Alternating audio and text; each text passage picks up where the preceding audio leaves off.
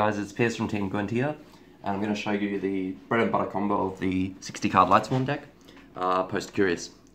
So basically, yeah, you need to open with like Lone Fire or Predaplant, either of Fizz Scorpio for this combo, and then Monster to pitch. So in this case, I've just got another Predaplant because that's probably like the worst one. And then you need a like any level 4. So this could be like any level 4 in the deck or Uni Zombie. This is just like the worst one because, or not necessarily, but it depends on your hand, but it doesn't have an effect, so I chose it for this because any other card you'd be using the effect on someone and it changes your combo, so yeah. But yeah, the main combo stays like pretty much the same, but you'll do other stuff afterwards basically. So yeah, what you do is you knock someone Lone Fire, use the effect, summon another Lone Fire, summon another Lone Fire, and then effect. And the reason you do all 3 Lone Fires is because that makes your snow better later, so you have more snows. You summon out the Orifice Scorpio, use the effect.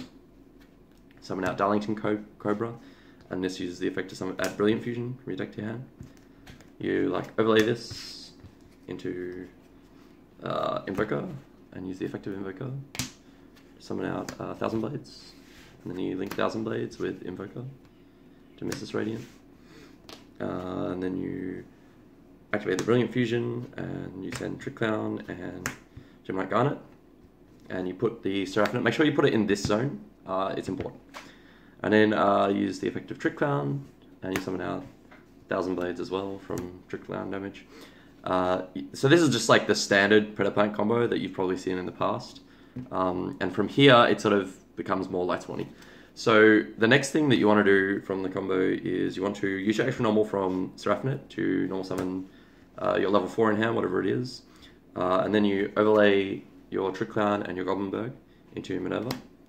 So basically, you're going to make Curious after this, and you make Minerva first because you want to, 1, have 2 extra deck slots after you switch the Mrs. Radiant to Curious in this zone, and 2, because you want to get your non-targeted mills before your targeted mills. That way you can adjust your targeted mill based on what you milled off the non-targeted mill. So Minerva's a non-targeted mill, so we're going to mill 3 off Minerva, and I've just chosen 3 random spells because they're like probably the worst things you could mill. So I just wanted to demonstrate like the simplest version of the combo basically. Usually you get like at least some good stuff out of your mills. So then we link these 3 into Curious, and we get Curious targeted mill. Obviously the targeted mill depends what you milled off Minerva, but in our case, like we've got no good mills, so usually if you have like nothing, you just want to get Snow. So yeah, I got Snow, it's the best card in the deck. Then you get 3 mills off Curious from sending the Snow, so you mill 3, and I've just chosen 3 random spells again. So now, basically, you've got a million cards in grave for Snow, so your graveyard's like nice and set up. And then, depending on what cards you milled off these cards, and what cards you have in your hand, you should be able to make like some more cards. Usually like an Amaterasu maybe, or like an Amaterasu and some Omegas. I mean, the absolute best board you can make is usually like Amaterasu, and then like 2 Omegas banished, and then Tornado. This isn't as uncommon as you might think. It's fairly common, like if you mill like Uni Zombies and Mizukis and stuff, then you can like usually go off pretty hardcore and just like make a lot of these cards. You can use this to recycle with like your Mizukis from Banished or your Raidens, whatever. And yeah, and then that's basically the combo. If you can't make Tornado Dragon, then what I would do is, let's say you could just make these 3 cards. Then I wouldn't use Omega Effect in my turn. You want to save this for your opponent's turn.